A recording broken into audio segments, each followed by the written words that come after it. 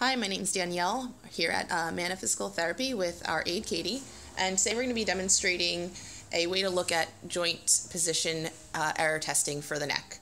So a common issue that may be overlooked when treating neck pain or concussions is cervical proprioception.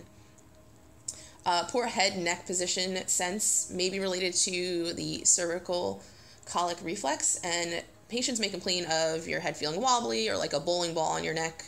A quick and easy way to test this involves a target and a laser attached to the front of the forehead. The patient's positioned 90 centimeters away, so about 3 feet or the length of one of the big foam rollers.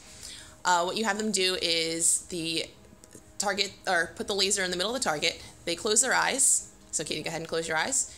You're going to turn your head all the way to the left for me, and then back to neutral, keeping your eyes closed. Perfect.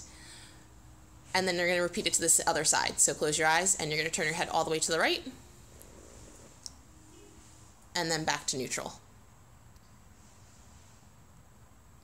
Good.